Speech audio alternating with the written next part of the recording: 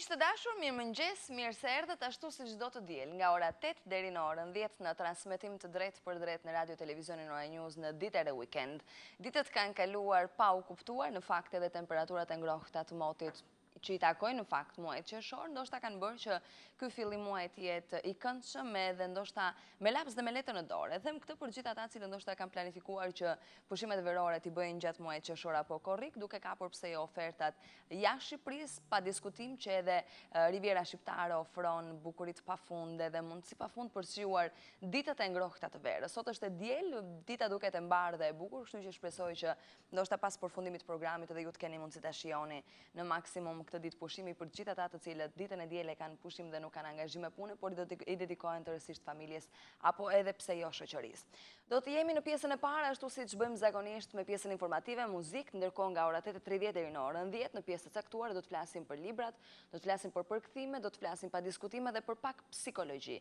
Pak a shumë këto janë temat ku ne do ndalemi, gjërësisht do t'i trajtojmë të ftuarit që do të vinë në studio pas disa minuta. Ashtu që ndalemi fillimisht tek parashikimi i motit, do të ketë variantin e parë muzikor dhe kthehemi në studio më njëherë.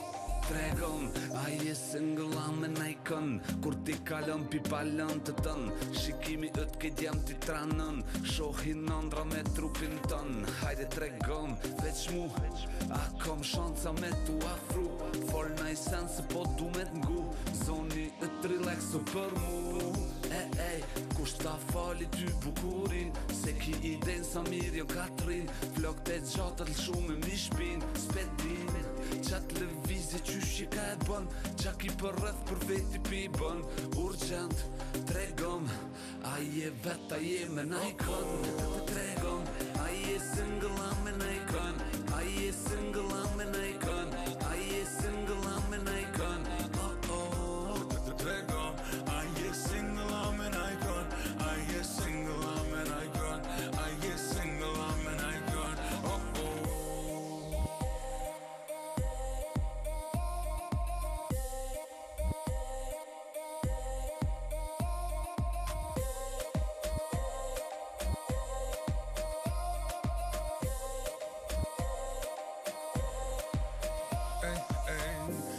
veç pak dashni, sytë tu janë magji, so shumë po m'jep knaqësi, qelën për ty emri, ej, yeah, apo m'don, ej, yeah, veç tregom, ej, yeah, se unë nuk po mëj me prit mu, po hanole kur ti vjen, me goj hapun ti po m'len, veç një nota po ma jep, se unë veç po du me dit mu, asej, ej, yeah, apo m'don, ej, yeah, veç tregom, ej, yeah, se unë nuk po mëj me prit mu, oh, oh. Tregom, ai e single am and I can, ai e single am and I can, ai e single am and I can, oh oh.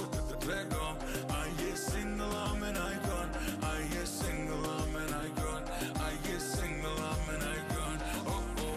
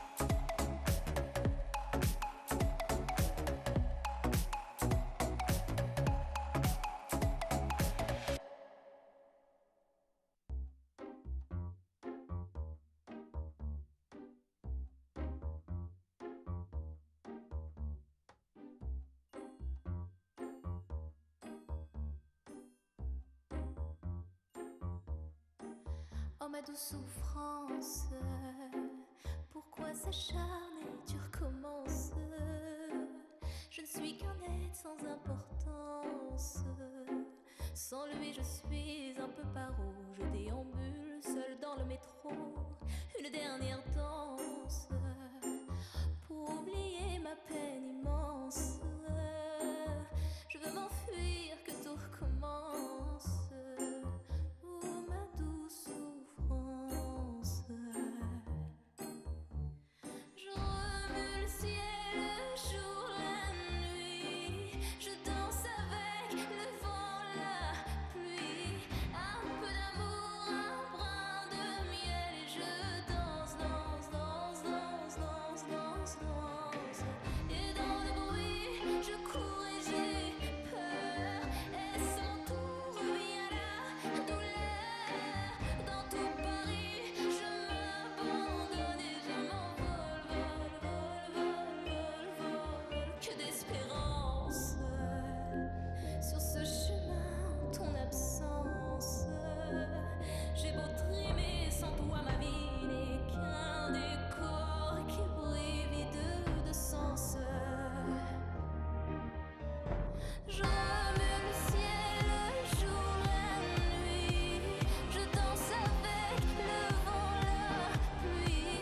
Un peu d'amour, un brin de miel. Et je danse, danse, danse, danse, danse, danse, danse. Et dans le bruit, je cours et j'ai peur. Est-ce mon tour, revient la douleur?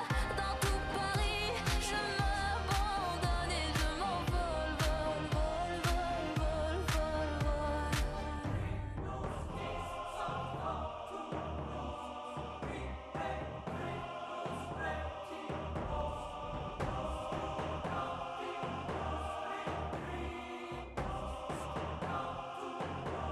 Dans cette douce souffrance dont j'ai payé toutes les offenses, écoute comment mon cœur est immense. Je suis un enfant du monde. Je remue le ciel, le jour, la nuit. Je danse avec le vent, la pluie. Un peu d'amour, un brin de miel. Et je danse, danse, danse, danse, danse, danse, danse. Et dans le bruit, je cours et j'ai peur. Est-ce mon tour, revient la douleur? Dans tout Paris, je m'abandonne et je m'envole, vol, vol, vol, vol, vol, vol.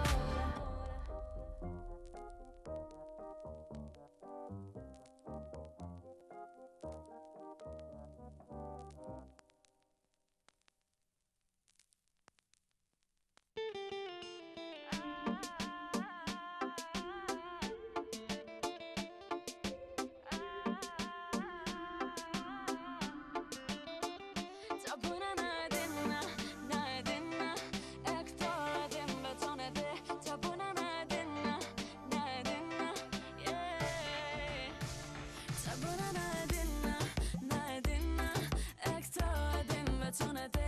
Ta bëna na e dinna, e këto e dim beton e di. A e din sa lart,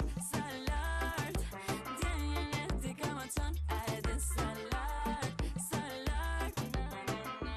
yeah. Nëse provon me pasti jo, nuk e din qa ka me gjet jo. Se s'munesh me m'të vancuti jo. Një diçka me ty, kur ti m'shikon.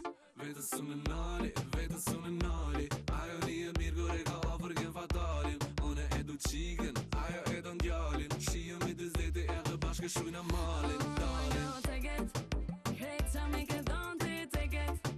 Krejt sa mi ke fal ti, take it. Ama nëse do me pas ti, make it. Now make it. E nëse m'don ti, as kush s'munet me nënda.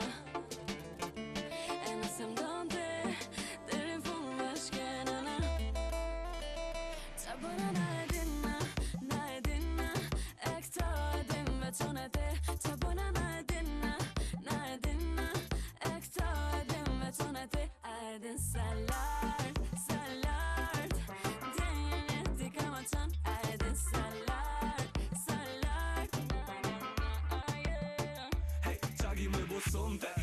qa torte, dogër si kur bombe. Nuk na bëhet vombre, qëre të qfa loqke. Shumë e mirera jote. Afro, ofër se nuk kena do. Vogël nuk kena mo, pej që të këm po. Nuk ka për mu tjera mo, ajo më qyrë si pera ndor. Fatin tonë kena ndor. Ja nuk mund t'i pa mu, afër ti më mbaj. Se une jo nuk e prita, pa ty jo nuk kam shkon dita. Ti ose di si ponina, kur porina bashk. E nëse m'donte, as kur së mundet me nënda. E nëse m'donte, deri fund bashk e nëna. Qa bëna na e dinna, e këto e din veçon e ti. Qa bëna na e dinna, e këto e din veçon e ti. A e din sa lart,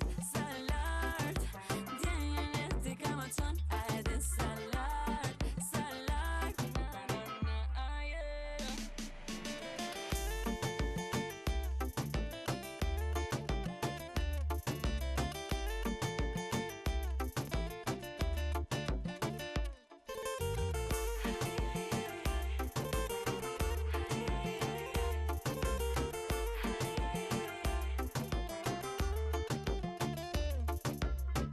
Hey, hajde shkojnë në të re.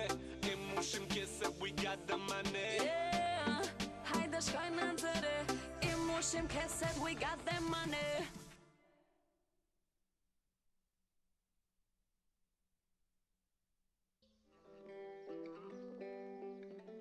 Yeah. Nah. Asked you once, asked you twice now. There's lipstick on your collar. You say she's just a friend now. Then why don't we call her? So you wanna go on with someone to do all the things you used to do to me? I swear I know you do. You used to take me out in your fancy car and make out in the rain. And when I ring you up, don't know where you are till I hear her say your name. Used to sing along when you play guitar, that's a distant memory. Hope she treats you better than you treated me. Huh. I'm onto you, yeah you. I'm not your number one. I saw you with her, kissing and having fun. If you're giving all of your money and time, I'm not gonna sit here wasting mine on you, yeah you. Ciao adios, I'm done. Ciao adios, I'm done. Ciao adios, I'm done. After 3, after 4 times, why did I bother? Tell me how many more times does it take to get smarter? Don't need to deny the hurt and the lies and all of the things you did to me. I swear I know you did. Now you take her out in your fancy car and make out in the rain. And when she rings you up, she know where you are, but I know differently. Now she sings along when you play guitar, making brand new memories. Hope you treat her better than you treated me. I'm onto you. Mirë, unë thashe dhe pak më herët në fakt që do të flasim për librat në pjesën e parë me një autore, ndërsa po për librat në pjesën e fundit me një përkthyese për botimet e reja që dalin, është një pjesë shumë e rëndësishme, aq më tepër nëse I referohemi një prej roleve më kryesore të medias është përveç informimit, thënies së vërtetës, por edhe orientimit, sidomos të rinjve, ku duhet I gjejnë librat të mirë, autorët që duhet lexojnë dhe pse duhet zgjedhin këto libra. Për të arsye unë kam në studio një shkrimtare, një zonjë e cila nuk jeton në Tiranë, po ka marrë rrugën dhe ka ardhur posaçërisht dhe për të unë e falenderoj Enkas, Anita Zela Varrosi, mirëmëngjes, mirë se erdhët. Mirëmëngjes, faleminderit. Unë kam në dorë 2 nga librat e Anitës, por që do të flasim për letërsinë, do ta nis nga kjo e fundit, Anita. Janë ndarë çmimet Kadare 2016, ju keni qenë pjesëmarrëse, keni pasur madje me të dëgjuar e kam që keni qenë kok më kok, nëse mund të them me finalistët. Si ka qenë gjithë organizimi dhe si e gjetët juve veten pjesë të gjithë kësaj gjëje kaq të rëndësishme, aktivitetit të rëndësishëm letrar? Çmimi Kadare është çmimi më I madh I letërsisë që jepet në Shqipëri. Edhe sigurisht që në media u fol për konkursin që u hap për të konkuruar për çmimin Kadare. Atëherë unë mora një kontakt me jurinë e këtij konkursi edhe e dorëzova dorëshkrimin që kisha të librit tim të fundit. Në konkurs Them që ishte një libër i mirë ai që unë dorëzova atje, dorëshkrimi i një librit të Darka e fundit. Megjithatë, për mua është diçka edhe që të shkosh deri afër finalistëve për një libër të ri, edhe sidomos për një shkrimtar të ri në Shqipëri, pa ndonjë emër shumë të njohur apo.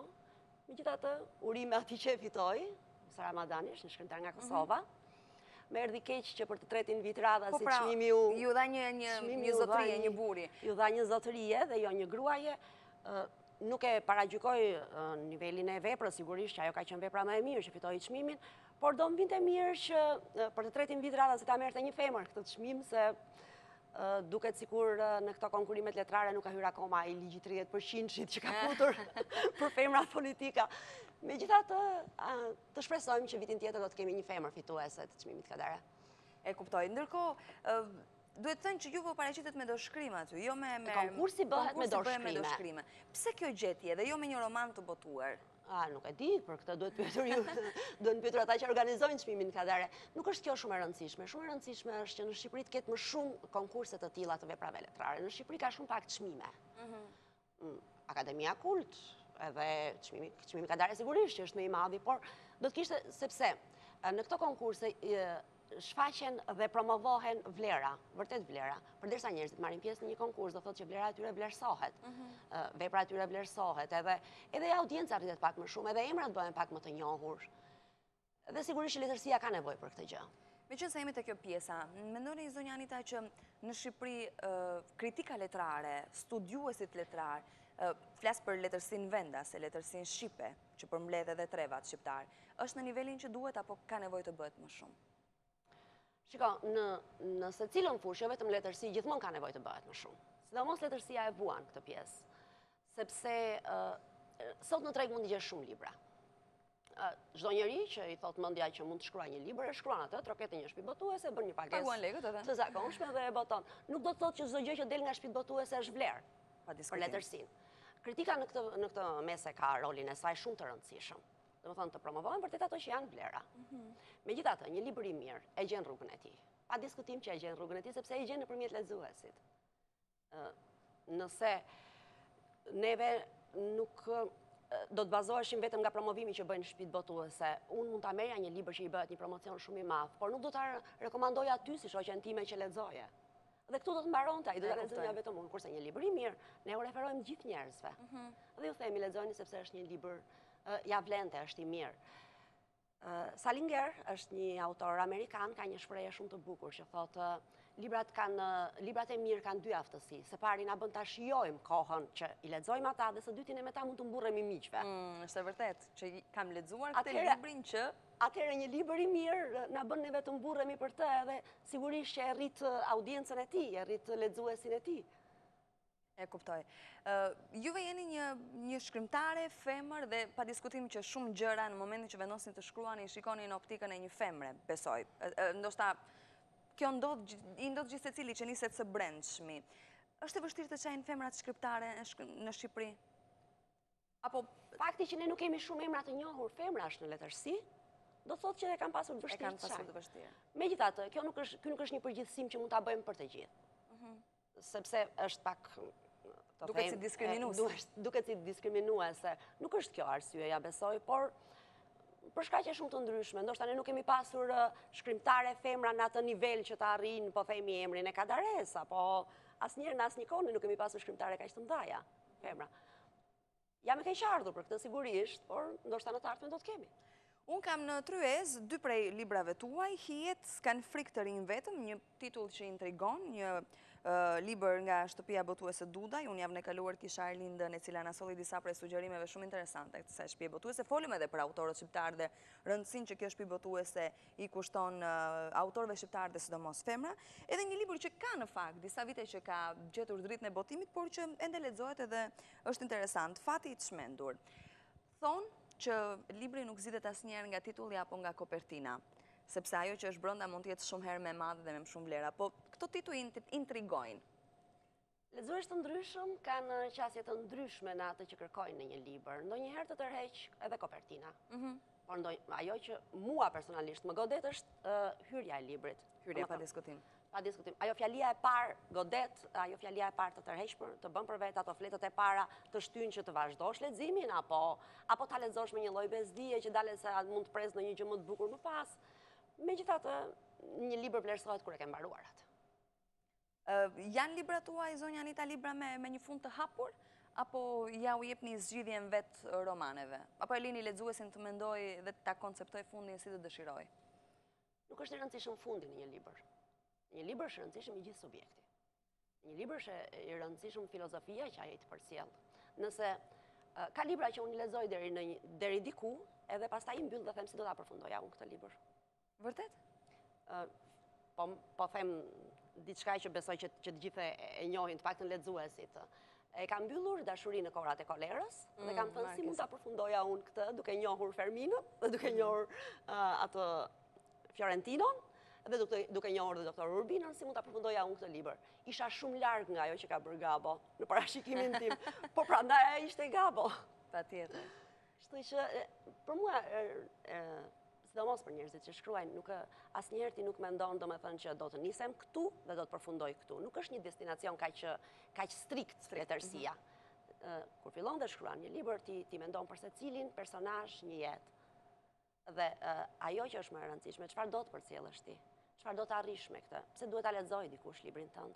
A e bën atë të mendoj gjatë kohës që po lexon librin, apo thjesht kalon syt për të mbushur kohën aty dhe nuk e vën asnjë lloj pune mendjen e tij apo e merr. Sigurisht kjo është një pjesë shumë e rëndësishme, nëse një libër nuk të kënaq duke e lexuar, ti nuk do ta lexosh atë.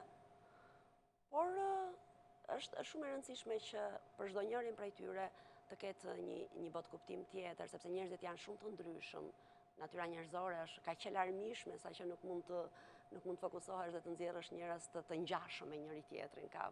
Ka material pafund për të bërë njerëz të ndryshëm, njerëz interesant, histori interesante, subjekte interesante dhe libra të bukur fundit. Edhe që të blihen edhe të lexohen.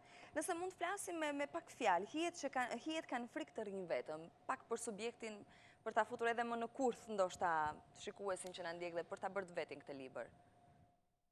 Hijet është një libër që flet për miqësinë e pastër të dy shokëve dhe për dashurinë. Dashurinë e njërit prej tyre. Filozofia e librit është që të gjithë ne kemi nevojë të mos ndihemi vetëm. Dhe njeriu këtë mbushjen e vetmisë së tij e kërkon tek njerëzit që ka më afër, tek njerëzit që ngjan më shumë në karakter, ose edhe tek njerëzit që e plotësojnë atë, që kanë ato gjëra që ai nuk i ka vet. Dashuria e Arturit me Danielin, miqësia e tyre, shoqëria e tyre, është një shoqëri nga ato të pastrat që prej vërteti që është shumë e gjatë në kohë dhe që pavarësisht se janë karaktere të ndryshme me njëri tjetrin, të ndryshme në dukje, por thelbi dhe janë sigurisht që ata kanë pikat përbashkëta përderisa arrin me njëri tjetrin, është forcë për secilin prej tyre. Ata janë shtytja e njëri tjetrit, janë pikërisht ai miku që nuk të lë vetëm. Ai miku që mund t'i telefonosh nga ora 12 e natës deri në orën 7 të mëngjesit. Ai miku për cilin ke nevojë edhe ti thuash që të nxjerrësh edhe nervat. Të nxjerrësh edhe nervat dhe ta shash në një moment dhe pastaj është edhe pjesa tjetër, historia e dashurisë së Arturit me Natalin, me një femër të huaj që vjen afër tij rastësisht edhe që në fakt është një dashuri e paplotësuar, një lloj nga të dyja krahët. E kuptoj, prish balanca ndërmjet dy miqve kjo dashuri? Jo, nuk ka lidhje me futet fare në prishjen e miqësisë. Por e kalem lexuesit ta gjej. Nga që më intrigoi dhe mua më shumë, prandaj ju pyeta. Zonja Anita, nëse flasim për letërsi në vend, sa lexohet në Shqipëri dhe a lexohet mirë cilësisht? Naj sa juve mund të vëreni, të dëgjoni, të komentoni me miqt, me kolegët? Problemi i uljes të lexuesve nuk është një problem shqiptar, le të themi. Edhe mbar ndërkombëtar. Në lexuesit, në mediat ndërkombëtare po diskutohet që letërsia e ka humbur pak numrin e lexuesve të saj. Megjithatë, gjithmonë ka lexues. Në çdo kohë do të ketë lexues. Dhe lexues të mirë. Tash ka disa lloje lexuesish, janë ata që lexojnë çdo gjë, janë ata që përzgjedhin letërsinë, janë ata që vlerësojnë, e shfrytëzojnë letërsinë thjesht për të mbushur kohën apo për të rritur nëpërmjet saj. libri është miku më i mirë ai që nuk të rrethon asnjëherë dhe që nuk të bën befasira. Kush di të lexojë një libër dhe kush ka një libër të hapur nuk ndihet vetëm. Dhe për mua është shumë e rëndësishme që të gjithë njerëzit sot ka shumë mënyra për të mbushur kohën, sidomos interneti dhe për të marrë informacion dhe për të marrë gjëra të reja. Por atë që t'jep libri, unë personalisht nuk besoj që ta jep asnjë lloj gjëje tjetër. Dhe aq më tepër kur është libër i premtuar. Edhe era e letrës është, për një lexues edhe era e letrës është ajo që e tërheq tek një libër. Ndërkohë, të shumt, le të themi të shumt, i përvitshëm është panajri i librit në Shqipëri. Juve keni marrë pjesë me librat tuaj me këtë fati të shmendur apo Ishte i 2016. Po, edhe me hijet kanë frikë të rinë vetëm. Si e shikoni vetëm pasi në një panajri, le të themi, në nëntor bëhet një panajri vjetor ku marrin pjesë të gjitha shtëpitë botuese. Është një panajër Ka kombëtar. nevojë të ketë më shumë organizime të tilla? Gjithmonë ka nevojë të ketë organizime të tilla. Gjithmonë ka nevojë të ketë më shumë evente ku promovohen librat. Sidomos tek të rinj duhet të ketë më shumë evente, sidomos nëpër shkolla duhet të ketë më shumë evente ku të promovohet libri, ku të promovohet letërsia, ku të njihen vlerat kombëtare po dhe ato ndërkombëtare të momentit. Është shumë pak vetëm një panajër në vit, sigurisht që është shumë pak. Megjithatë, unë di që ka disa panajre që janë lokale, ky është kombëtari dhe është më i madhi, por mendoj që kjo është Ishte dije dhe pardje në mos gaboj edhe në Prishtinë panajri i librit. Në Prishtinë ku para disa kohësh ishte një panajër në Fier. Sa mirë. Kështu që, domethënë, jo se mungojnë totalisht aktivitetet, por sigurisht që ka nevojë për më shumë aktivitete. Më shumë. Ndërkohë, nëse i referohemi botimeve në vendin tonë, duket sikur ka më shumë prurje të huaja, përkthime nga letërsia e huaj në Shqip dhe duket sikur lihen pak në hije autorët shqiptar. Kjo është çështje komercialiteti, çështje tregu. Po ndoshta ne nuk kemi shkrimtar aq të mirë shqiptar sa që të konkurrojmë me ato të huaj. Po mirë, në të gjitha drejtimet ne jemi sigurisht që jemi pak larg. Megjithatë ka botues, ka shkrimtar të mirë, të cilët në poezi apo në prozë shkruajnë mirë. Patjetër që ka dhe unë do doja shumë që të kishte më shumë promovime të shqiptarëve, por nuk do doja që për hatër të kësaj të promovohej gjithçka. E kuptoj. Të kishte një lloj përzgjedhje. Do doja të kishte më shumë cilësi. Dhe atëherë kur është cilësia, le t'ja bëjmë promovimin maksimal. Nëse vjen dikush dhe ju thotë Anita, më refero disa autorë që unë kam dëshirë t'i lexoj dhe nuk i kam lexuar më parë. Ku vendoset gishti juaj? Shumë e vështirë sepse janë shumë. Janë shumë. Dhe një njeri që është marrë gjithjetër me libra, duhet ketë shumë emra... Orhan Pamuk thot dikur ti lexon një libër dhe ky të ndryshon komplet jetën. Unë lexova një libër nga Izabela Allende dhe kjo më ndryshoi komplet jetën. Nuk më ndahu më nga letërsia. Kur isha shumë e re. E kuptoj. Kështu që nuk e di, shkrimtarët e mi të preferuar janë një numër i madh shkrimtarësh, por nëse mund të veçojmë diçka, nëse mund të specifikojmë një emër, një titull romani, që ndoshta ata që na ligin këtë mëngjes. E di kush është një shkrimtar i mirë, ka një shprehje Russell, një filozof anglez, që thotë kur mbaron një libër të mirë, të doja ta njihje autorin dhe t'i tregoj atij se si ndihesh pasi ke lexuar atë libër. Unë do doja të njihesha për shembull me Dostojevskin. Dhe t'i tregoja atij se si ndihem unë sa herë e rilexoj Krimen dhe Shkim. Se sa shumë më mbush, se sa shumë më bën të mendoj. Do doja të njihesha me Orhan Pamuk dhe t'i tregoja se si jam ndier dhe sa e befasuar jam ndier kur kam lexuar Unë jam e kuqa. Do doja t'i tregoja Allende si jam ndier unë mbas shtëpisë shpirtrave. Që kjo ma ka ndryshuar jetën dhe më ka futur në letërsi. Do doja t'i tregoja Zafonit që nëse do të kishte vërtet në Barcelonë një bibliotekë të librave të vdekur, unë do t'i çoja atje librat e mi, edhe sikur të ecja në këmbë deri në Barcelonë. Edhe për mua Zafoni është një ndër shkrimtarët e preferuar. Pritet të dalë së shpejti një tjetër libër nga Zafoni. Do doja t'i tregoja Murakamit, për e dashura ime Sputnik që më ka mbushur shpirtin me një filozofi krejt të panjohur për ne. Do doja t'i tregoja Gëte si mua më ka ardhur keq për plakun Gorjo. Që më është dhimbsur, ai pavarësisht me gjitha atë kompleksitetin e tij, domethënë. Ka shumë shkrimtar. Do doja t'i tregoja Vishnjevskit se un kam qarë për atë Natalin që ai ndërton. Është një autor shumë i panjohur tek ne, vetëm me një libër të botuar, por që mua më ka bërë përshtypje. Domethënë ka shumë shkrimtarë të mirë. Mjafton lexuesi gjithmonë, shikoj, unë jam nga ata njerëzit që lexoj çdo gjë. Nëse e nis diçka e lexoj pa diskutim deri në fund, nuk e lë asgjë për gjysmë. Por ka shumë shkrimtarë që duhet të lexosh. Pastaj janë ata që ti ju kthehesh për të rilexuar, sepse unë vazhdoj të rikthehem tre shokëve. Remarkut. Vazhdoj të rikthehem 100 vjet vetmi. Janë autorë që Katedrales së Parisit, që neve pothuajse e dim të gjithën tani. Megjithatë, përsëri sa herë lexoj, gjej diçka të re, gjej diçka që më tërheq brenda. Jeni ju nga ata njerëz, zonja Anita, që nuk preferoni që librat e mirë, kryeveprat e letërsisë botërore, ti shikoni në filma? Ti shikoni të ekranizuar? Apo doni që ti qëndroni strikt asaj që autori ka shkruar? Jo, ajo është një gjë interesante dhe para në një film e një libri. Pavarësisht se unë mendoj personalisht që nuk asnjëherë një film nuk të transmeton ato që do të transmetojë një libër. Sepse nëse një film të do ta shohësh për 2 orë maksimumi, një libër do ta lexosh të paktën për 3 ditë. Po themi. Dhe asnjëherë nuk e nxjerr, sepse shiko, në film do të diskutohen vetëm ato dialogjet që janë mes personazheve, kurse në libër ti do të kuptosh botën e brendshme të secilit prej tyre. Për shkrimi i skenave, shkrimi, mendimin, imagjinata që filozofinë të le për të krijuar.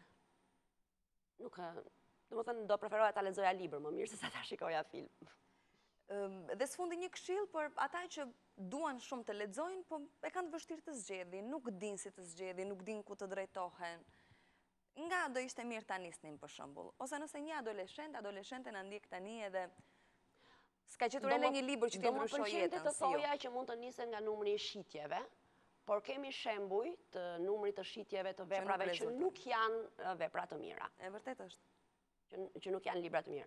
Nëse po më thua që çfarë do të rekomandoja të rinjve, do të thoja të fillonin klasikët. Klasikët botërore. A diskutim, çdo njeri duhet të ketë lexuar të paktën Hugoj. Sepse nuk e di, një gjimnazist, fjala vjen që mbaron gjimnazin dhe nuk e ka lexuar Hugoj. Të mjerët, për shembull. Të mjerët, Katedralen e Parisit. Pastaj shkrimtarë të mirë ka. Sigurisht që ka, në çdo kohë do të ketë.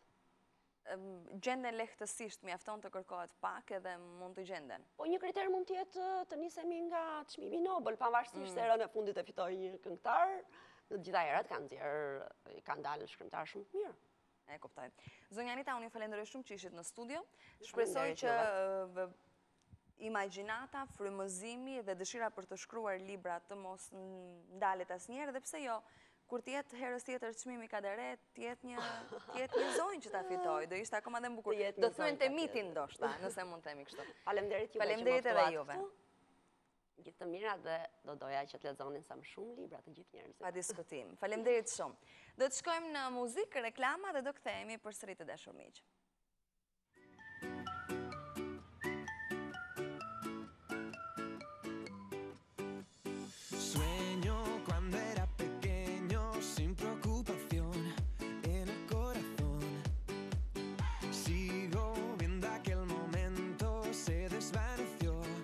Desapareció.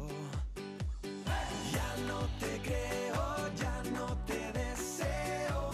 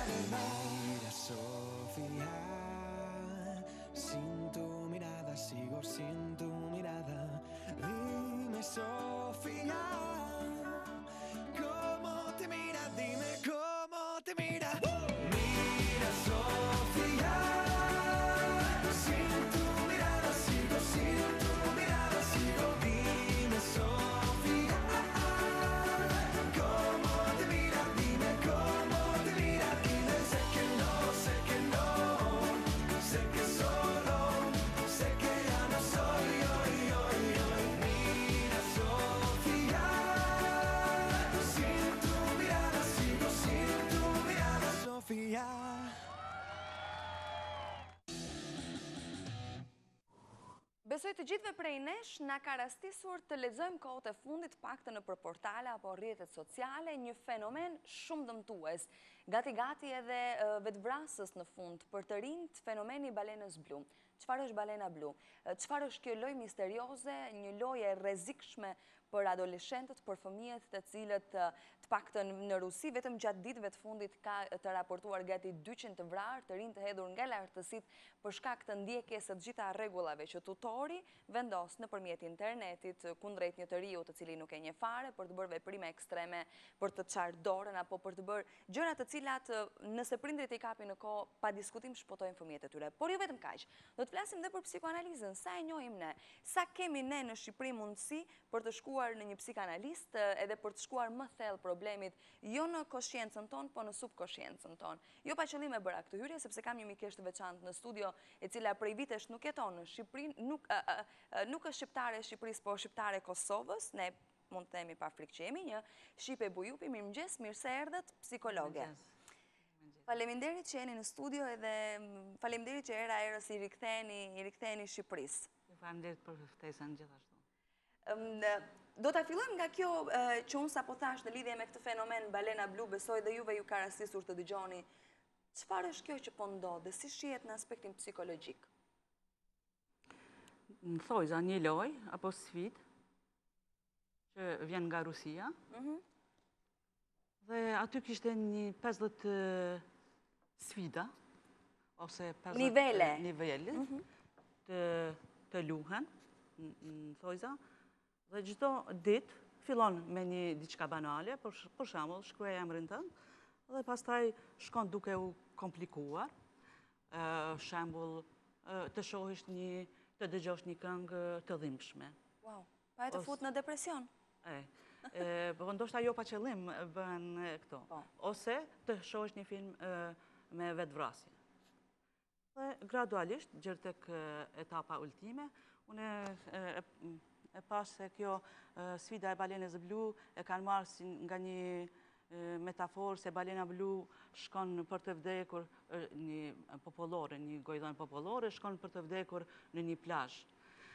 Dhe këtu, prandaj këtë lidhje e bëjnë, dhe erdha tek ajo etapa ultime, të vetvrasja të dalësh para një treni ose të kërcësh. Nga lartësitë. Sa e vështirë është të kapet nga prindrit nëse fëmia e tij ose ka arritur të jetë pjesë e kësaj loje, nga ana psikologjike? Keni disa këshilla se si prindrit mund të kuptojnë fëmijët nëse janë futur, janë bërë pjesë e kësaj loje, sepse edhe në Shqipëri janë raportuar disa raste të tilla.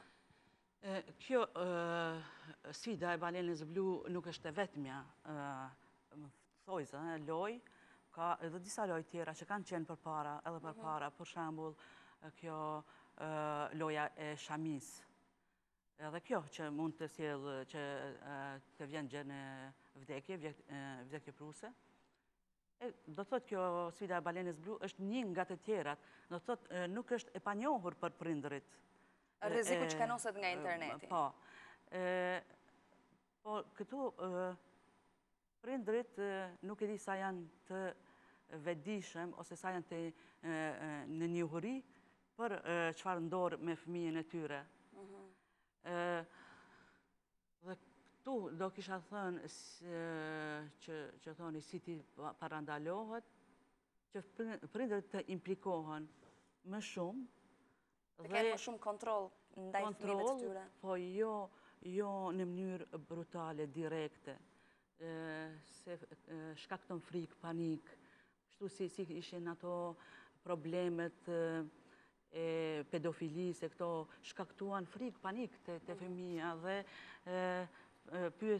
pyesnin si të reagojnë me fëmijët pa e friksuar fëmijën gjë në atë shkallë. Edhe kjo e njëjtë, thelbi mbetet i njëjtë, si të përdoren metodat të tërthorta, për shembull, çfarë luhet në shkollë, në oborin e shkollës, i njeft këto lojra, ka ndonjë lojë që është që të tërheq më shumë, ka ndonjë lojë që dallohet nga të tjera, format të tilla janë më të mira që të shohim atë përgjigjen e shohim reagimin e fëmijës. Por, njëkohësisht, ne dim që shoqëritë kanë ndryshuar. Dhe nuk e di, tek shumë prindërit nuk janë aq prezent në këtë... Në veprimet që bëjnë fëmijët. është me e komplikuar. Përpara, kur isha fëmijë, shihja nëna tona na japnin nga një copë bukë me lynë, ajde dini luani. Po, atëherë ishim më të siguruar. Ishte më ndryshe, kishte një vend ku mund të luaje, një shoqëri pak më ndryshe, nuk ishte rreziqe të kësaj natyre. Nuk ishim frikë nga këto dhe prindërit nuk i kishin në mendje që mund të ndodhin gjërat. Tani, ky ndryshim, natyrisht që prindërit kanë më shumë kujdes, më shumë që i mbyllin fëmijët, por njëkohësisht janë të zënë, prindërit janë shumë të zënë, ma pak prezent, ndoshta nuk e di, nuk e krahasoj me përpara, po tani kanë nevojë që të jenë prindërit aq më shumë prezent në këto familje. Për shembull, unë e marr një shembull, ngrënia në tavolinë në familje. Është kontakti, shef fëmijën, ka një kontakt, mund të se adoleshenti më shumë e shpreh në akt. Me veprime? Po, se gojarisht. Dhe prindër mund të kap mund të kap shumë gjëra, po nëse ham para televiziorit, kontakti humbet. Dhe kështu ka më shumë mundësi që fëmijët të mos jenë në kontroll. Të iken gjëra që mund t'i bëjnë dëm. Le t'i referohemi pak psikanalizës. Sa njihet në Shqipëri psikoanaliza? Sa e përqafojnë shqiptarët e Shqipërisë, po edhe ata të Kosovës psikoanalizën?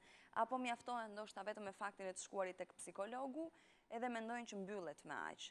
Psikanalisti është më thellë, besoj. A ka mundësi të më përsërisësh? Sa njihet në Shqipëri dhe sa përqafohet, sa e duan shqiptarët, ose sa e njohin realisht dhe sa e aplikojnë psikoanalizën?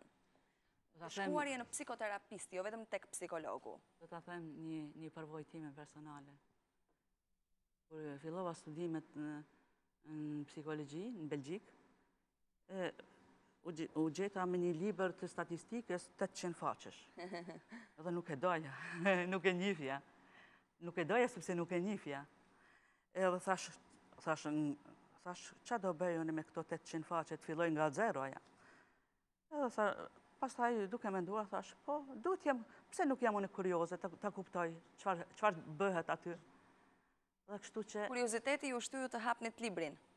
Po, por edhe kur e mësova nuk e urejta. Vërtet? Nuk me pengoj statistika. U gëzova që mësova diçka që nuk e njihja. Ka mundësi që ndonjëherë, nuk po them, nuk po përgjithsoj, që nuk duhen disa gjëra kur nuk i njohim. Apo disa gjëra që nuk duam të njohim tek vetvetja, nuk duam as të shpalosen. Ndërkohë, juve sugjeroni që është mirë që gjërat të njihen? Psikanaliza mirët thelbësisht me të kaluarën, sepse ne shkojmë nga aspekti se, jo vetëm ne, po në përgjithësi, se fëmija janë përvojat e para të jetës, që mund të lënë pasoja, apo mund të përgatisin një fëmijë për të ardhmen, për më tutje. Nuk është vendimtare, po është shumë e rëndësishme. Dua të them nuk është vendimtare, sepse atëherë mund të themi se s'ka shpresë për riparim, por janë thelbësore. Etapat e para të jetës, truri është i pastër dhe i butë, dhe kapen ato përvoja ngjiten në tru dhe janë si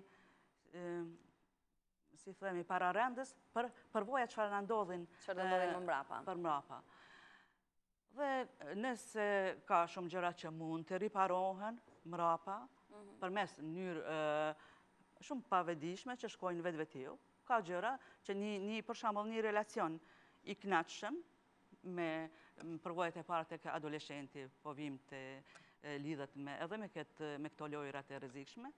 Një relacion i kënaqshëm mund t'i riparoj një relacion që ka qenë pak defektuoz në lidhje me atashmentin, në lidhje me kryesisht nëna, ai që mirret me fëmijën. Do të thotë ka mundësi të ndryshme riparimi, por ajo mbetet gjithmonë kryesore etapat e para. Kur kanë qenë shumë defektuoze, lënë pasoja shumë të rënda dhe psikanaliza ose orientimi psikanalitik mundëson këto që ti rishqytojmë, të rikthejmë. Fëmija, ka shumë gjëra që fëmija nuk i kujton si fëmijë, po janë teknika, në psikanalizë janë teknikat veçanta, teknika e asociacionit e bashkëpunimit. E fjalës. Që mundësojnë e tjera. Po është edhe, unë nuk jam psikanaliste, se duhet të bëj një psikanalizë dhe të bëj një më tepër studim në psikanalizë, po jam psikologe kliniciene me drejtim psikoanalitik. Kush e jep orientimin nëse dikush ka nevojë thjesht për psikologun, apo për një psikoanalist për të shkuar më thellë? Është dëshirë e personit vetë. Po çfarë diferencë ka nëse mund të bëjmë ndryshimin nga një psikolog te një psikoanalist? Një psikolog klinicien mund të përdor shumë teknika. Relaksimin, nuk është testet të ndryshme, nuk është i orientuar vetëm në një. Mund të orientuar vetëm në një, për shembull terapit kognitivo-komportamentale, ata e ka një mënyrë. Që janë këto terapi interesante duken? Por unë kam orientimin psikoanalitik, por nuk do të thotë që unë nuk mbyllem vetëm në atë orientim, mendoj se çdo teori e ka diçka të vetën të rëndësishme që mund të jap frute në kompleksin e një problemi. Kështu që ka ishte pyetja? Psikoanalisti merret më shumë me pjesën e subkonsciencës apo të konsciencës? Psikanalisti merret kryesisht, por ndryshimet e kohës, edhe gjërat kanë ndryshuar, edhe problemet kanë ndryshuar. Për shembull, përpara psikanaliza ka qenë më shumë kryesisht përqendruar tek neurozat, kanë qenë shumë më të dukshme neurozat. Sot kanë filluar të zbehen neurozat, kanë dalë probleme tjera, për shembull probleme narcisike. Do të thotë është një mënyrë tjetër e trajtimit. Trajtimit kanë dalë edhe terapitë psikoanalitike që përdoren në grupe, në familje. Do të thotë psikanaliza nuk është diçka që është e ngurtë, ka mbetë në kohën e Freudit, por vazhdimisht është në evoluim e sipër. E njohin në Shqipëri shumë psikoanalizën, aplikojnë apo në Kosovë? Në Kosovë nuk kam dëgjuar, ka qenë një psikiatër që bënte një studim në psikanalizë në Beograd, dhe fatkeqësisht e takova 2 herë, dhe fatkeqësisht dëgjova që për një aksident dhe ndrojet. Isha shumë e gëzuar që një kuadër i mirë, por që nuk e di, nuk kam dëgjuar, unë vetëm këtë çfarë më ka rastisur me disa pacientë edhe nga Shqipëria, edhe nga Kosova, që nuk me kanë pëlqyer. Do të thotë që do ta kisha vu theksin më shumë që të përgatitemi sa më shumë, sa më mirë, si ta presim një pacient, do thotë shumë. Për shembull, me një qendër ku kam punuar ose kam bërë praktika, ajo që pret, nuk e di si quhet...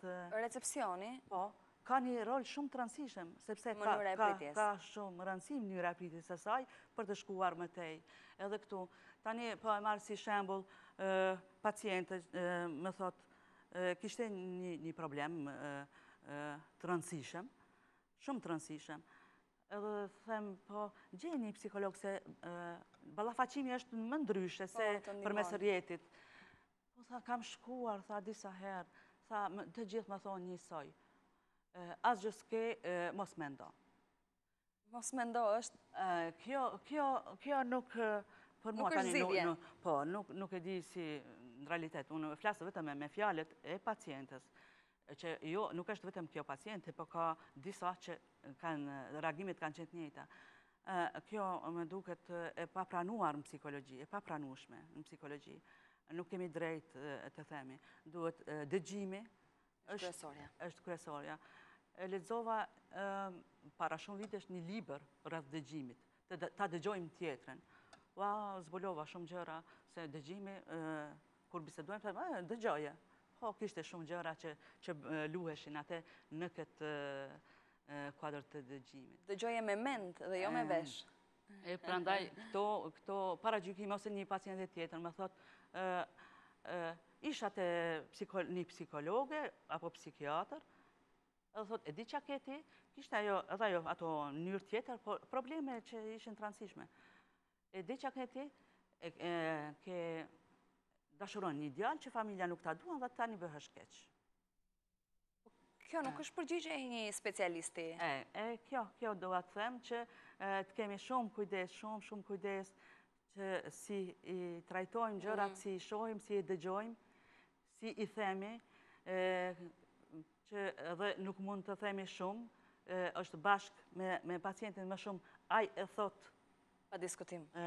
Përmes dhe një, si quhet, prise de conscience, marrje e koshiencës, vedije, një vedisim. Vedisim. Nejse, janë të komplikuara, mos të hyjmë më lart, po këto gjëra nuk shkojnë me paragjykime, me gjykime, me urdhra, me interpretime të parakoshme dhe jo të shëndosha. Cilat janë disa prej problemeve më të mëdha që në këndvështrimin tuaj përballet psikologjia sot, përballen psikologët sot? Me cilat probleme më shumë? Që ndoshta i vendosin bariera, nuk i lënë të bëjnë punën e tyre siç duhet, ose të krijojnë një lloj bëshllëku ndërmjet tij dhe pacientit. Flet për këtu apo? Ndoshta këtu apo edhe atje ku ju jetoni, sepse atje ku jetoni dhe punoni e keni më të kollajshme për të bërë dallimin, diferencën. Pengesa që një psikolog ka? E psikologjisë në të rësi dhe e psikologëve në të rësi, ka pengesa, ka probleme të cilat ndoshta duhen rregulluar në këndvështrimin tuaj? Ndoshta nuk më kujtohet momentalisht, por e di që kriza ekonomike prek gjithandej. E vërtet është. Në gjitha atë vende ku kam bërë praktikën edhe ku kam punuar, ndjehet shumë e theksuar mungesa e psikologut. Nuk kanë kuadro, sepse aq paguan, ka një shumë caktuar shteti dhe ata nuk arrin, ka tepër kërkesa dhe përgjigja është e pamjaftueshme, sepse nuk ka kuadro të mjaftueshme. Këtë e shoh si një problem madhor, po tani të krahasoj me këtu, normal nuk mund të them, unë vetëm flas atë pak çfarë kam parë, po nuk di në thellë si është gjendja këtu në Shqipëri në këtë fushë. E keni menduar të ktheheni në Shqipëri dhe të hapni një klinikën tuaj ku të prisni pacient, t'i ndihmoni, t'i këshilloni, t'i riktheni në gjendjen e mëparshme mendore, shpirtërore? Kur kam filluar studimet, i kam filluar që të punësohem në tokat shqiptare kudo qoftë. Edhe kam shkuar me një mendim, këtu ka psikolog mjaft, nuk kanë nevojë për mua dhe vendi im ka nevojë. Me këtë qëllim kam filluar dhe ky qëllim ka mbetur, çfarë do bëhet? Me pastaj... Ende s'keni vendosur? Jo, vendosur po, sa me jipet mundësia. Shumë sa me jipet mundësia. Ka në Kosovë, krijojnë në Kosovë mundësira të tilla për të mbështetur klinikat e psikanalistëve, psikologëve për të dhënë ndihmë aty ku ka nevojë? Gjerë tani nuk kam bërë hapa konkrete. E kuptoj. Nuk kam bërë hapa konkrete, kam takuar njerëz, po do shohim çfarë mundësie mund të kemi. Zonja Shipa, unë ju falenderoj që ishit në studion Ora News, për gjithë çka thatë edhe shpresoj që ato që ju keni ndërmend për të realizuar dhe për të ardhur në ndihmë të gjithë njerëzve që ka nevojë për një psikolog, të gjithë ne kemi nevojë të rrëfehemi, të tregojmë diçka ndjejmë diku, të realizohen dhe të plotësohen, pse jo. Ju faleminderit. Faleminderit edhe një herë. Do të shkojmë në muzikë, reklama dhe do të kthehemi përsëri në studio për pjesën e fundit.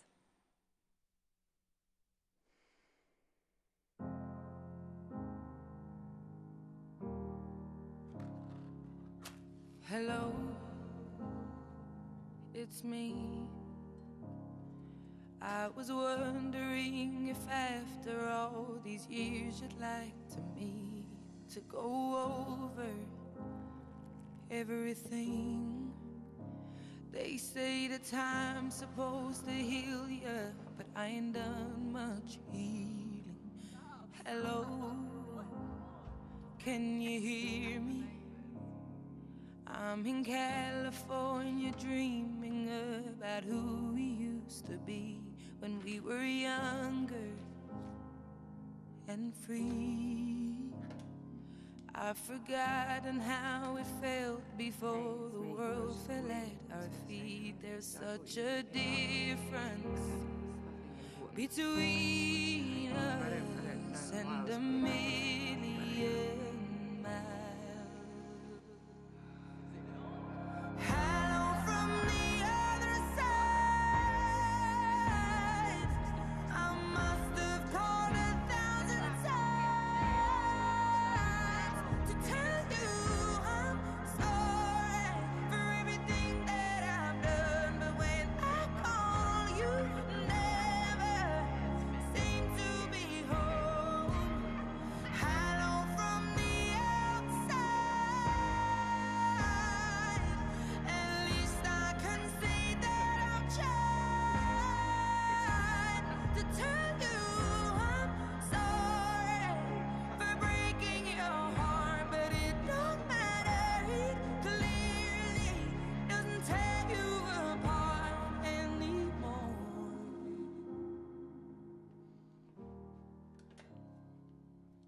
Hello, how are you? It's so typical of me to talk about myself. I'm sorry. I hope that you're well. Did you ever make it out of that town where nothing ever happened? It's no secret that the both of us are running out of time. So hello from the other side. I must have called 1,000 times to tell you I'm sorry for everything that I've done. But when I call,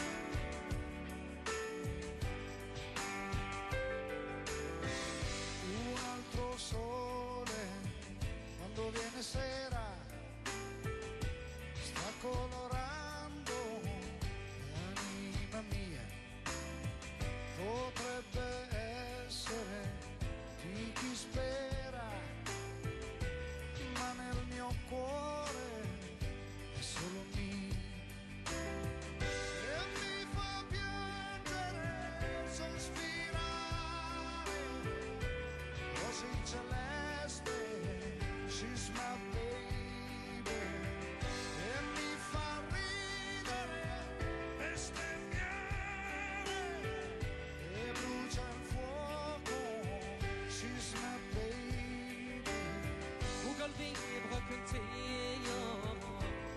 لغيرتي وقلبي حبك انتي لكي ينحط الوفاء وقلبي يبغاك انتي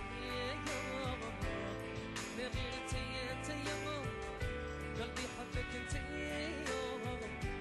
لكي ينحط الوفاء وهذه هي الدنيا واللي نبغيه ما يبغيني وهذه هي الدنيا واللي نبغيه ما يبغيني وهذه هي الدنيا واللي نبغيه ما يبغيني وهذه هي الدنيا واللي نبغيه ما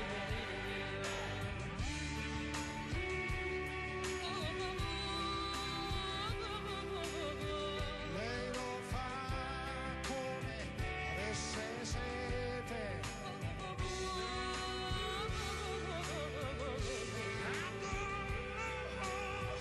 Sulla mia pelle neve come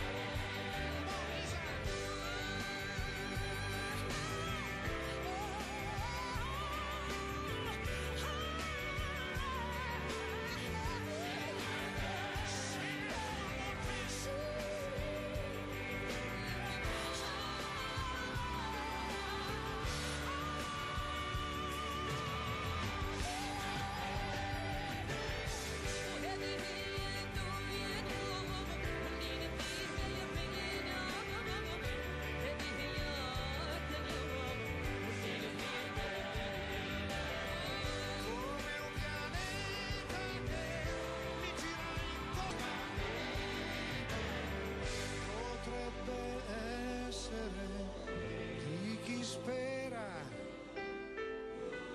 ma nel mio cuore è mia. لكي ينحط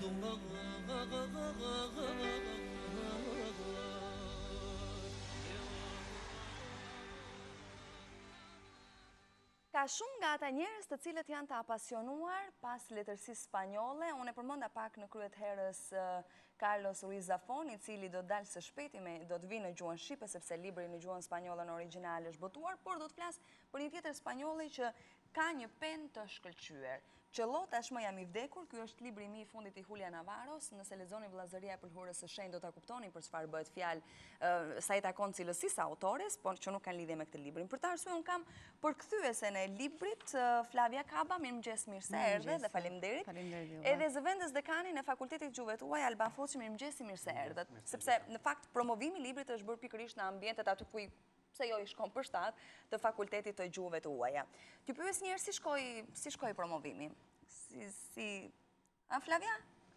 Promovimi mirë, ishin të ftuar studentët e departamentit të spanjishtes, kolegët, edhe nga departamentet të tjera, sigurisht dhe shtëpia botuese dhe profesues të ambasadës spanjolle.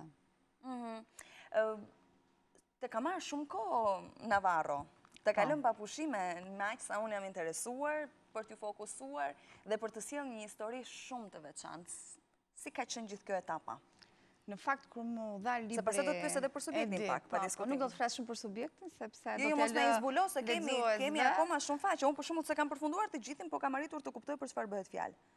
Origjinali i librit në fakt është me 905 faqe, edhe pse në shqip ka dalë diku ke 680-a. Libri më është besuar në 2016, në korrik të 2016 nga shtëpia botuese Dituria. Pasi kemi pasur dhe disa bashkëpunime me librat e Zafonit. Ishte përgjegjësia e madhe, kënaqësia e madhe, por edhe përgjegjësia ishte e madhe për shkak të qenurit shumë voluminos si libër, por edhe nuk kisha më përpara eksperiencë me penën e huljes dhe isha mësuar me Zafonin. Net të pagjuma shumë, punë e përditshme, e lodhshme, por suksesi që sot ka libri më bën që t'i harroj të gjitha dhe të ndihem sa më mirë. Në momentin që e ke përfunduar librin, ke thënë ja dola, apo ke thënë që sa mirë që lexuesi do të kenë në dorë diçka të bukur për të shijuar, se leximi i një libri të mirë mbi të gjitha dhe shijohet, të paktën për ne lexuesit. Në fakt, kur mbarova librin, i kam thënë të dyja, edhe që shumë mirë që ja dola, por edhe që do t'i vi një lexuesi që nuk ka shumë njohuri mbi letërsinë spanjolle, dhe ky është një promovim jo vetëm i librit i Navarros, po njëkohësisht edhe letërsia spanjolle tu tek ne, sepse ka kolos në dhënë letërsia spanjolle, letërsia e Latinoamerikës.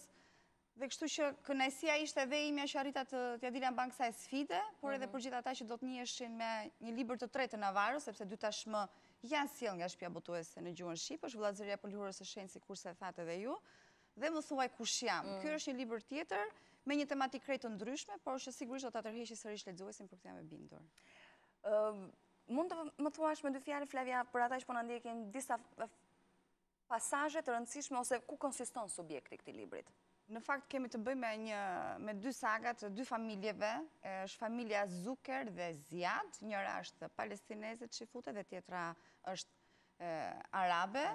Është konflikti i çifutëve Izraelit dhe Palestinës, ky konflikt vrastar që vazhdon dhe është fatkeqësisht i ndjeshëm edhe sot dhe që me sa duket do të vazhdojë ende për shumë kohë të gjatë. Personazhet e librit do të enden në Rusinë e carëve në shekullin e 19 për të kaluar më pas në glamurin e parizien, por sigurisht do të kemi edhe do të njihemi më nga afër edhe me pashallarët osman. Do të endemi gjithashtu në Toledon e Spanjës, por sigurisht epiqendra e romanit është në Izrael, në Palestinë, me konfliktin që vazhdon dhe nuk ka të sosur. Tematikat janë të ndryshme. Libri përcjell ngjarje historike, ka të dhëna të dokumentuara, flasim për Holokaustin, për luftën e dytë botërore, dhe me qënë se jemi tek Holokausti, do të thoja që gjatë leximit të librit do të ndjejmë emocione të forta për sa i përket pasazheve ku tregohet imtësisht torturat që çifutët kanë vuajtur në kampet e asgjësimit. Duhet jetë pas faqes 260 ca kjo. Me sa duket përderisa nuk e ka arritur, po. Jo, unë kam arritur në fakt atë pjesën e pogromeve që bëheshin, ku asgjësoheshin familjet, ku një ndër personazhet kryesor që rrëfehet nga pasardhësi i tij përjeton Samueli, përjeton me të birin, përjeton Kjo është arsyeja që ata largojnë edhe nga programet nga Rusia e carëve të aso kohe, për të kaluar më pas në Paris, por sigurisht udhëtimi nuk do të ndalet këtu. Se Samueli ikën nga... Sigurisht, po, ata janë shitës lëkurërash, po. Largohen nga Rusia për shkak të problemeve. Sikur po më tregon tani një film ato që unë kam imagjinuar në mendjen time. Është më shumë se sa një film, është një përjetim në fakt, sepse Navarro, përveç se ka lakuar emrat e disa qendrave kryesore të shteteve të mëdha, siç është Moska, apo Parisi, apo Jeruzalemi, Toledo, ka qenë vetë në këto qytete, ka jetuar për një periudhë relativisht gjatë, do të thoja, përderisa e ka sjell dhe të detajuara dhe aq origjinale në këtë roman. Edhe përpara se të kaloj te zoti Alban, unë kam një pyetje, pse është gjetur ky titull Qello tashmë jam i vdekur? Në fakt titulli është sa enigmatik, aq edhe simbolik. Në origjinal? Përgjigja dispara, jo ja estoy muerto. Okej. Në fakt përgjigjen dhe zgjidhjen e këtij titulli enigmatik të gjithë lexuesit, përfshir edhe mua, edhe ju dhe ata që tashmë e kanë marrë librin dhe kanë nisur ta lexojnë, do ta gjejnë përgjigjen e këtij titulli enigmatik vetëm në faqen e fundit të librit dhe në fjalën e fundit. Është një fund i papritur tepër origjinal, por që duhet lexuar i gjithë për të arritur deri aty. E di që më pëlqeu mua te ky libri që ishte një thënie të cilën unë nuk kam për ta harruar dhe që do ta mbaj mend gjatë. Ka momente në jetë Të lutem, vazhdo. në të cilat njeriu ka momente në jetë kur e vetmja mënyrë për të shpëtuar është të vdesësh ose të vrasësh. Dhe kjo frazë justifikohet shumë mirë në gjithë vazhdimsinë. Zoti Alban, juve jeni zëvendës dekan i fakultetit gjuhëve tuaj, një fakultet që përmbledh, le të themi, shumë kultura, nëse i referohemi gjuhëve që mësohen aty apo të gjithë programit akademik që ofrohet. Mund të themi si ka qenë mbyllja e këtij viti? Janë arritur ato pritshmëritë që ju mendonit për të folur pak edhe për pjesën akademike? Po, besoj se po, dhe ka qenë një mbyllje e bukur me Flavian, e cila bëri prezantimin e librit që ka përkthyer. Ka qenë një vit goxha i vrullshëm, me problematikat e tij, për shkak të ligjit arsimit të lartë që është akoma duke u implementuar dhe disa gjëra akoma janë të paqarta, por besoj se kemi arritur një punë të mirë. Fakulteti është, besoj dhe Flavia e din sepse është aty brenda, është gjithmonë në lëvizje, është një fakultet energjik. Në fakt, gjitha ajo godina ka një lëvizshmëri të jashtëzakonshme dhe një energji shumë të madhe, them si ish studente e pjesës tjetër, e pjesës filologjikut. Në bashkëpunim me fakultetin filologjik, fakulteti ynë ka 8 deg primare të themi, 8 gjuhë të ndryshme, plus tyre ka dhe gjuhë të tjera, që janë themi sekondar ose që janë nën me zgjedhje, siç është maqedonishtja, bullgarishtja, kinezishtja që ka hyrë dhe në fund fare kemi futur dhe hebraishten. Sa interesante kjo. Është një gjuhë e re që kemi futur në këtë vit akademik. Është e vërtet, zoti Alban, që ndjes që u ndërpres, meqense u kujtova nga hebraishtja, që do të vi një moment që do të rikthehen ose do të kthehet lavdia e gjuhëve të vdekura tashmë, si hebraishtja për shkak ose që përdoren më pak, nuk kanë këtë masivitet. Tashmë me globalizimin, të gjithë mendojnë që anglishtja është gjuha e parë, por njerëzit duan të kalojnë përtej anglishtes, duan të njohin më në thelësi, më mimëtësisht kulturat e ndryshme. Dhe kjo kalon vetëm nëpërmjet gjuhës. Do të njohësh gjuhën, që të njohësh kulturën e atij populli. Nuk mjafton vetëm të dish anglisht. Dhe ne prandaj edhe jemi duke investuar, do të bëjmë edhe, do të fusim dhe gjuhë të tjera në fakultet, në kurrikulat tona, në vitet në vazhdim, pikërisht për këtë arsye, që t'japim mundësi studentëve tanë të kenë një imazh sa më të thellë të gjuhëve që ata janë të interesuar. Sepse është një shprehje e urtë popullore që thotë një gjuhë është një njeri. Pra, nëse ti di një gjuhë të huaj, atëherë ti je një njeri më shumë. Është e vërtet. Cilat janë gjuhët që përzidhen më shumë tek ju dhe cilat janë ato gjuhë që ndoshta vitet e fundit kanë filluar të kenë më shumë student, më shumë pëlqyes për ta mësuar dhe për ta studiuar në themel? Për shembull, gjermanishte kanë përshtypjen ka një shtim të numrit të studentëve. Gjuhët tradicionale do të mbeten gjithmonë. Janë edhe lidhjet tona me perëndimin, anglishtja, italishtja, gjermanishtja, sidomos këto vitet e fundit ka filluar të fuqizohet shumë, por edhe gjuhët të tjera, për shembull dhe spanjishtja është jo sot italian janë, jo. Edhe gjuhët, të themi, që më parë kanë qenë pak më të largëta, si greqishtja apo turqishtja, janë duke u preferuar, për shkak edhe të marrëdhënieve që ne kemi, për shkak qoftë tregtare, qoftë edhe me themi reklama që bëhen nëpërmjet serialeve televizive apo formave të ndryshme. Pra nuk është se ka një stagnacion, pothuajse në çdo gjuhë domethënë kemi një rritje të kërkesës së studentëve për të mësuar sa më shumë. Numri i studentëve që është tek ju janë më shumë drejt, kanë prirje më shumë drejt përkthimit apo drejt mësuesisë, sepse kam përshtypjen që ekziston një lloj ndarje, kategorizimi të tillë atje. Ndarja ndodh në master përgjithsisht, do mbasi mbaron bachelori. Kuptoj që ka dhe programe që janë që në bachelor që bën ndarje, siç është anglishtja që është shumë e madhe si deg. Përgjithsisht studentët preferojnë tek mësuesia sepse duket si një fushë më e thjeshtë për të gjetur punë, por studentët më të mirë preferojnë përkthimin. Nëse je një përkthyes i mirë, mund të punosh edhe mësues kam përshtypjen. Pikërisht. Përkthimi është një sfidë më vete, pra studentët më të mirë preferojnë përkthimin, por edhe mësuesia është shumë e preferuar, po ashtu kemi edhe guidën turistike, një master që ndikon themi edhe direkt në gjetjen e punës, siç është që të merren me agjenci turistike me turistët.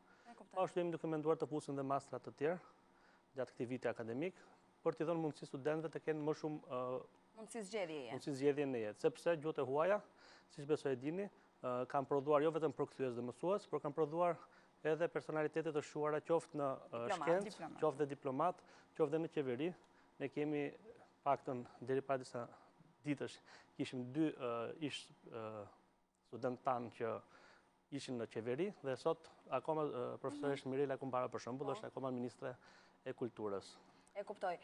Duke qenë se juve më thatë jeni njohës edhe i gjuhës turke, besoj jepni edhe pedagogi i gjuhës turke. Në Shqipëri ka shumë botime nga gjuha turke, më falë, shumë përkthime nga turqishtja në gjuhën shqipe. Me çfarë syri shikoni? Si ju duken përkthimet? U ndalet e turqishtja duke qenë se është një gjuhë që ju e njihni shumë më mirë përderisa edhe e jeni lektori i saj. Kuptohet që ka disa variante përkthimesh themi ose nuk është se ka një përkthim të keq apo një përkthim të mirë, sepse gjithmonë përkthyesi ka të mendimin e tij, ka të botkuptimin e tij kur bën një përkthim. Jep edhe pak nga vetja, do apo s'do. Shton do në qoftë edhe mënyra se si ai ka jetuar, për shembull ka jetuar në Turqi shumë vite apo e ka të njohur turqishtën vetëm duke studiuar dhe ajo ndikon në përkthimin e një libri. Përgjithsisht janë përkthime të mira, kuptohet që e mira nuk ka fund, perfeksioni nuk arrihet dot asnjëherë, por përgjithsisht janë përkthime të mira dhe që vazhdojnë edhe rriten. Po përpjekje nga studentët cilët janë në vazhdimsi të studimit, ka për të bërë përkthime? Po, studentët e mirë tentojnë, kuptohet që jo në romane të mëdha, por tentojnë me tregime, me poezi, kuptohet gjithmonë brenda kapacitetit të tyre, por tentojnë dhe ne mundohemi gjithmonë t'i inkurajojmë që të tentojnë dhe më shumë. Përgjithsisht për shumë mundohemi që studentët e mirë t'i japin tregimet, t'i përkthejnë dhe kur shohim që një përkthim është i mirë, mundohemi dhe sugjerime pa diskutim. Kuptohet, sugjerimet. Sepse kjo është ndihmë shumë e mirë të gjesh një punë që gjatë kohës që je student, kjo është gjëja më e mirë sepse e stimulon jashtëzakonisht studentin. Pikërisht, kjo është edhe qëllimi kryesor i Fakultetit Gjuhëve tuaj që në çastin që studenti arrin të dalë në jetë, ai të ketë mundësi të punësohet që përpara themi diplomimit. Kjo është një nga themi sfidat e fakultetit tonë. Do të pyes edhe pak më pas për ndoshta disa prej pikave më të rëndësishme të projektit për vitin akademik që vetëm pas disa muajsh rifillon përsëri sepse është një cikël në vazhdim. Ç'bëhet me zafonin? Se ka ca kohë që nuk e shikojmë vërdall në gjuhën shqipe. Në fakt zafone e mbajt në fjalën, e kam në dorë, po. Më 16 nëntor të vitit të kaluar është botuar romani i tij i fundit, i sagës Varrezës së librave të harruar. Pse nuk e nxori në 15 ai? Apo priti ta bënte një ditë më pas dhuratën për ditën e tij. Po duhet pas burokracia edhe në Spanjë, me sa duket. Megjithëse risia e kësaj here është që botohet në Spanjë, por dhe në vendet e Latinës Amerikës Latine. Libri është përmbledhja e 3 librave të parë, Hija e Erës, Loja e Ëngjëllit dhe I burgosur I qiellit, të cilën unë e kam sjellur sërish në shqip. Unë e kam lexuar librin, kam filluar punimin për ta përkthyer, sigurisht do më duhet një e gjatë relativisht sa e huljas, sepse libri, pa diskutim, libri ka 928 faqe origjinali, kështu që fatkeqësisht ata që e pëlqejnë dhe mezi e presin zafonin, sikurse edhe unë. Po ti paktën ke mbaruar punën, ke lexuar në origjinal. Ne që non hablamos español muy bien. Zafoni ka mbajtur fjalën, kështu që sepse kishte aludime që ndoshta nuk do të botohej libri I 4-t. Por zafone pas 5 vjetër, sepse ju e dini që në gjuhën shqipe I burgosur I qiellit është sjellur në vitin 2012, dhe I them 5 vjet pritje e gjatë për gjithë ata lexues që e njohin dhe kanë pëlqyer penën e zafonet. Ke vendosur kontakt me të? Jemi munduar në bashkëpunim me shpinbotuese ta ftojmë, sepse ka pasur një sukses jashtëzakonshëm në këtë Shqipërinë tonë të vogël dhe që ka kaq pak kulturë nga letërsia spanjolle. Por zafoni është shumë I kërkuar dhe do t'i duhet ta mendoj ndoshta edhe pak nëse vjen apo jo tu tek ne. Ndërkohë, vetë si përkthyese, ke mundur të vendosësh kontakte apo ti shprehësh ndoshta jam lidhur me menaxherin e zafonit, sepse ata sigurisht vetë direkt nuk vëhen në lidhje, sepse kanë emaile të shumta, qoftë letra falënderime apo pyetje se kur do të vi ky libri I fundit që doli tashmë, vjet në nëntor. Personazhi kryesor I librit, mund ta zbulojmë pak? Personazhet janë të njëjtë, madje faqet e para të librit Labirinti I shpirtrave është vënë libri I fundit mbyllës I sagës. Do të nis me një rikujtesë dhe një përmbledhje të 3 librave të mëparshëm, ndoshta për të rikujtuar lexuesin se kush ishin dhe ku e lam për të lexuar më rehatshëm vazhdimsinë e librit të 4-t. Po trilogjia si ka ecur? Trilogjia është shumë mirë, është ribotuar. Është ribotuar. Po, pa diskutim. Ka pas një sukses jashtëzakonshëm zafoni tek ne.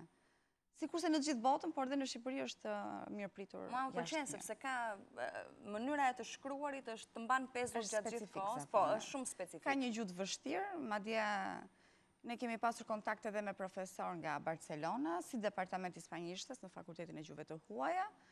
Dhe kur është marrë vesh që zafoni ka ardhur në Shqipë dhe një nga 3 librat e tij ishte përkthyer nga unë, përveç falenderimeve dhe mirënjohjes që sjellim kolosë letërsi spanjolle në gjuhën shqipe, edhe janë çuditur nga fakti sepse ka pasur raste që edhe vetë në Spanjë ka lexues të cilët nuk kanë arritur ta kuptojnë siç duhet mesazhin e zafonit për shkak të vështirësisë të stilit që ka zafone.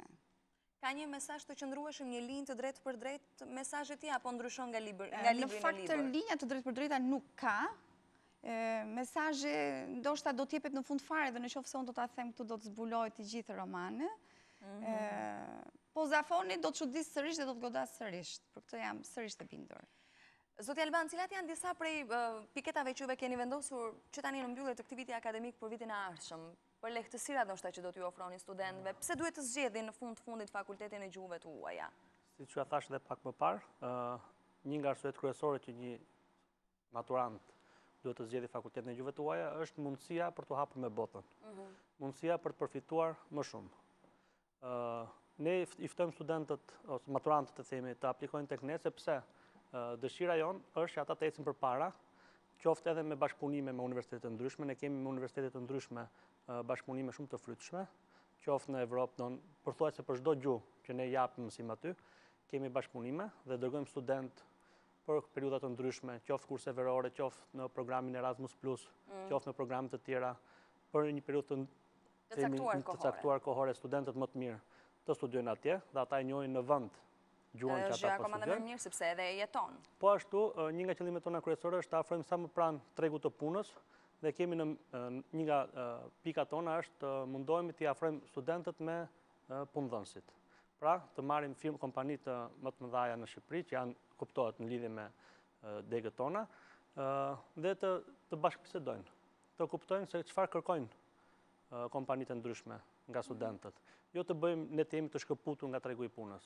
Pra studenti, duke studuar tek ne, njëkohësisht do të kuptojë edhe çfarë kërkohet nga tregu i punës. Ka edhe një farë garancie që ku do të përfundojë pas studimeve. Domethënë t'japim gjithmonë, ideja është t'japim sa më shumë mundësi zgjedhjeje, sa më shumë mundësi punësimi. Dhe për këtë jemi duke punuar fort dhe shpresojmë që vitin e ri akademik do të kemi gjëra të bukura, mos i themi të gjitha. Do kemi kohë për ta diskutuar patjetër, mund të diskutojmë përsëri në fillim të vitit akademik ose edhe më vonë. Në gjithë qëllimi ynë është t'japim mundësi studentëve të ecin përpara. Edhe një gjë tjetër, fakulteti i gjuhëve të huaja ofron edhe mbrojtje të diplomave të gjuhëve nëse janë mësuar jashtë brenda në fakultet, një diplomë e cila njihet ndërkombëtarisht, kam përshtypjen. Jo, ndërkombëtarisht fatkesisht akoma jo, por njihet në shtet. Njihet në shtet dhe në gjitha institucionet e shtetit. Pra, mjafton të regjistrohesh, të bësh provimin me shkrim dhe provimin me gojë dhe pasat marrësh diplomën. Dhe mund të marrësh diplomën. Mirë, unë ju falenderoj shumë që ishit në studio, ju uroj shumë suksese në vazhdimsinë e vitit tjetër akademik, me risit dhe me gjitha ato ndoshta problematika që keni hasur këtë vit që mbyllëm për t'i rregulluar dhe për t'i sjellë më mirë vitin e ardhshëm. Suksese edhe një herë. Flavia, shumë faleminderit që ishe. Të lumshin duart edhe mendja për këtë libër kaq të bukur që ke bërë dhe mezi presim përsëri Zafon që do të jetë besoj nën firmën e shtëpisë botuese Dituria. Po, sigurisht. Shtëpia botuese Dituria ka marrë ekskluzivitetin për librat e Zafonit, sikurse edhe për Julia Navarro, sepse në spanjoll e shqiptojmë Julia dhe jo Julia. Po pra me h, Julia. Julia Navarro. Pse unë e thash me j, Julia? Jo. Për publikun që na ndjek sepse mund të ndoshtë vetëm një gabim, kështu që. Jo, është shkruar me j Julia, por Julia Navarro. Të falenderoj shumë dhe ju uroj gjithë të mirat. Të dashur miq, lexoni Qello tashmë jam i vdekur. Unë jam gati në më pak se gjysma e këtij libri, po ju garantoj që do të mbeteni po kaq të mbërthyer sa dhe unë duke lexuar dhe duke shpletuar që në fillim faqet e para. Ne do t'jemi përsëri javën e ardhshme bashkë të dielën, deri atëherë unë uroj që java të kalojë sa më e mbarë dhe më e bukur për ju. Mirupafshim.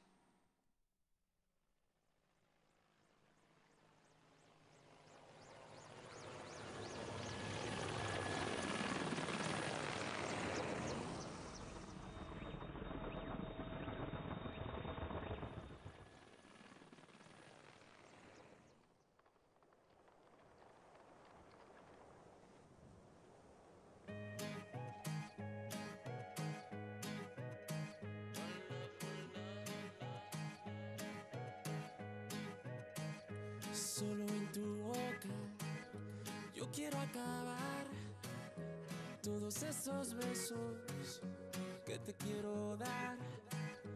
A mí no me importa que duermas con él, porque sé que sueñas con poderme ver. Mujer, ¿qué vas a hacer? Decídete pa' ver quedas o te vas. Si no, no me busques más. Si te vas, yo también me voy. Si me das, yo también te doy mi amor. Bailamos hasta las 10, hasta que duelan los pies. Si te vas, yo también me voy. Si me das, yo también te doy mi amor. Bailamos hasta las 10, hasta que duelan los pies. Con él te duele el corazón y conmigo te duelen los pies. Con él te duele el corazón y conmigo te duelen los pies.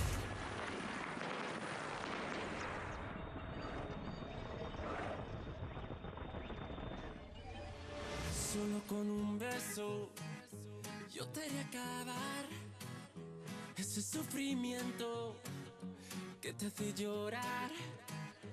A mí no me importa que vivas con él, porque sé que mueres con poderme ver. Mujer, ¿qué vas a hacer? Decídete pa' ver si te quedas o te vas.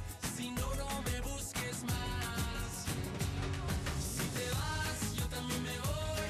Si me das, yo también te doy mi amor. Bailamos hasta las 10, hasta que duelan los pies. Si te vas, yo también me voy. Si me das, yo también te doy mi amor. Bailamos hasta las 10, hasta que duelan los pies. Con él te duele el corazón y conmigo te duelen los pies. Con él te duele el corazón y conmigo te duelen los pies. ¿Quién es el que te quita el frío? Que vas conmigo, rumbiamos con él, lloras casi un río.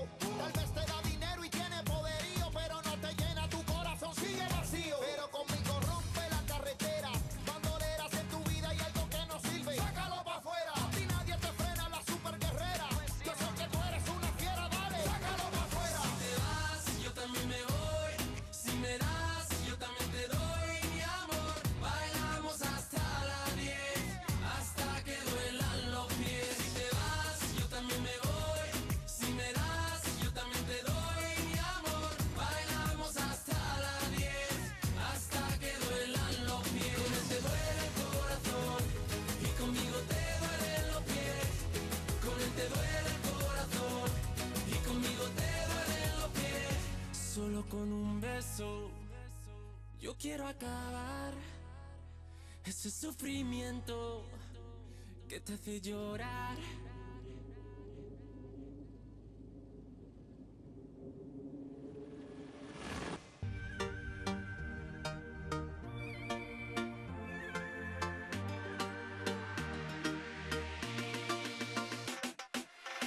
Lo que tú hagas, juré